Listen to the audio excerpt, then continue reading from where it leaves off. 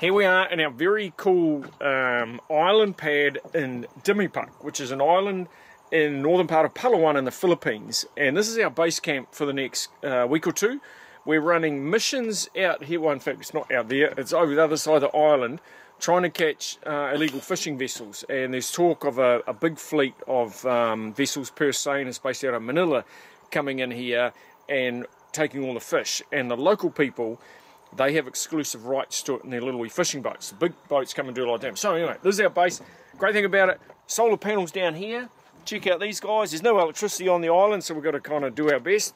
Normally out there, we have our patrol boat, but the boys are gone off to go and get it refueled at the moment. So that's all happening. That'll come back soon. This is where the Navy boys sleep. You can see a little bit of stuff there. So they have these little cocoon things, and then I think there's one of them's on a hammock over there. In fact, I haven't seen any mosquitoes here. Eric here, if there are mosquitoes, he will find them, because he's like a magnet for mosquitoes. Mosquitoes on Eric is like flies on shit, but it just happens.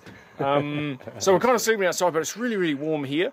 What else have we got? So this thing was built almost entirely with local materials. They did bring in some cement, and there's a few bits of nylon, a couple bits of steel, but all of the wood was off the island. All the thatching is off the island. The little twine that they've used to tie stuff together is off the island, the bamboo. I suspect this furniture here, I don't think this is off the island. I think this came off the mainland. But anyway, this is my office where I work from in the day. We're kind of becoming nocturnal, because we've got these patrols happening at night, starting tonight, and so I've got to become nocturnal over the next few days. So this is where the other guys hang out. Come this way.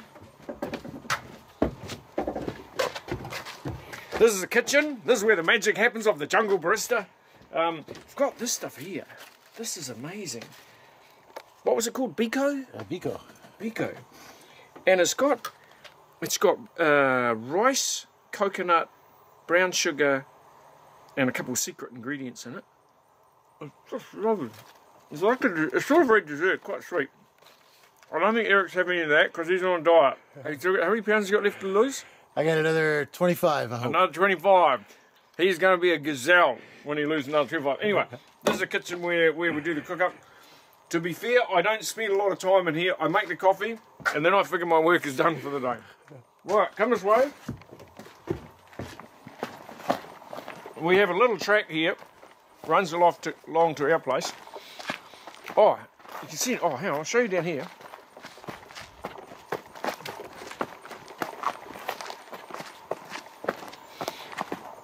You can see where they've removed all the rocks from the beach down here to make it easier for people to get in and off the boat, sort of thing. I think they used to have a yoga retreat here or something, and they used to get the yoga part of their training was, oh, you've got to go and carry rocks off the beach.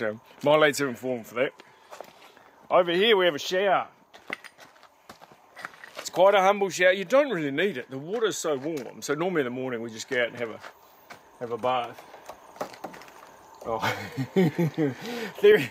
theoretically we have a shower. It looks like it's out of water anyway. So sometimes they get fresh water brought into the island, but you got so much lovely water out here. The water's warm, eh? Oh, so nice. So warm. Feels so good. It is gorgeous. Right, so we're taking you to the palace. I don't know what was going on here. They some old seat, big old rock, something. I don't know if they stored food here for a while. A little bit of wildlife floating around. See the odd bird. Apparently they had a couple of cobra snakes in here a while ago. As soon as you've got bamboo, you're going to have cobras. Cobras love hanging out in bamboo. There's always like little rats and mice and that in them. Quite a lot of this stuff. You can use this for, it's like a vine, you can use it for tying things off.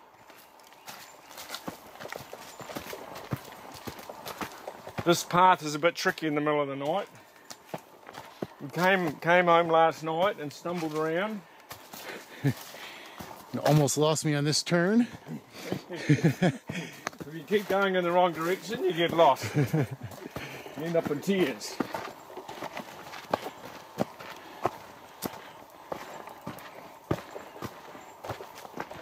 So this is the second building on the property. This is where Eric and I hang out.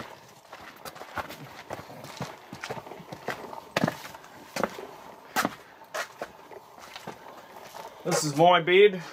It's a bit like being on a boat. When you're on a boat, it's normally first in, first served, and you want to get the bottom bunk. No one likes being on the top bunk on boats, and so there's always this battle. And so I was quick with the dead. Got it. It's got an air mattress, luxury. Bit of a mosquito net. I don't know if we need the mosquito nets. Have you had any mosquitoes here? I haven't. No, I haven't been bit once. Praise be to Jesus. No mosquitoes here. There we go. This is Eric's bed.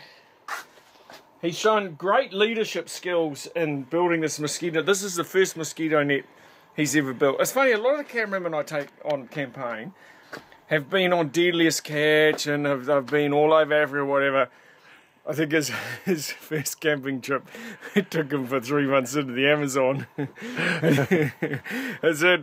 he had his first rock climbing the other day. that was a interesting one. There's a steep learning curve here. He's shown great leadership in building this mosquito net. And the great thing here, you lie in this spot, you wake up in the morning, and this is the view.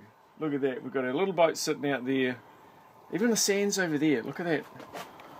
See the white sands there? And the thing with this spot is we're really close to where these illegal fishermen are coming. Like, they're only a few k's over the other side of the island. So this is our base for the next couple of weeks, and we will keep bringing you stories from here. Hopefully positive ones. And this is a stunning place.